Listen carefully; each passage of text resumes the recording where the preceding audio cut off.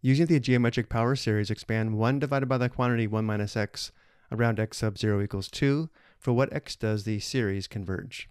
For a quick review, the geometric power series for f of x equals 1 divided by the quantity 1 minus x is the sum from k equals 0 to infinity of x to the power of k. Notice this power series is centered at x equals 0, the interval of convergence is the open interval from -1 to +1, and the radius of convergence is r equals 1. Expanding the geometric power series around x sub 0 equals 2 will not change the radius of convergence, but it will change the interval of convergence because the new center will be at x equals 2.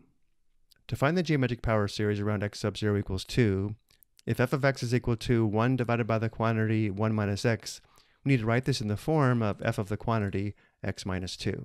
To do this, the first step is to replace x in the denominator with x minus 2, but by doing this, notice how we now have minus x plus 2. We can't just add 2 to the denominator, it would change the function, and therefore we need to undo the plus 2 by also adding negative 2 in the denominator. If we simplify the denominator, we still have 1 minus x. Simplifying, we have 1 divided by the quantity -1 minus the quantity x minus 2. Now we have a problem because the first term in the denominator is -1, not +1. And therefore, for the next step, we'll multiply the numerator and denominator by -1. Notice how this is the same as just multiplying by +1. It doesn't change the function. We'll leave the -1 in the numerator outside the parentheses, and we'll distribute the -1 in the denominator into the denominator inside the parentheses. -1 times -1 is +1, which is good. We also want to keep the subtraction here, and therefore we write the next product as minus the product of -1 and the quantity x minus 2.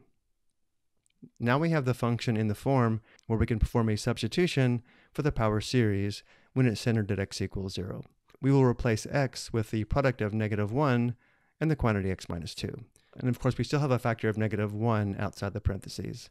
This gives us -1 times the sum from n equals 0 to infinity of the nth power of the product of -1 and the quantity x minus 2. And now let's break up the nth power of the product of -1 and the quantity x minus 2 into two products. Let's write this as -1 times the sum from n equals 0 to infinity of the nth power of -1 times the nth power of x minus 2. And now we can bring the -1 into the sum. -1 times the nth power of -1 gives us the n plus 1 power of -1. And therefore the geometric power series around x sub 0 equals 2 is the sum from n equals 0 to infinity of the n plus 1 power of -1 times the nth power of x minus 2. And now for the second part, for what x values does a series converge?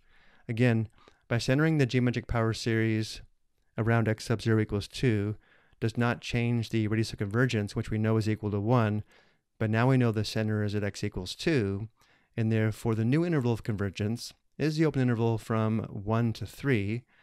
The radius of convergence is still r equals 1, and again, the power series is centered at x equals 2. I hope you found this helpful.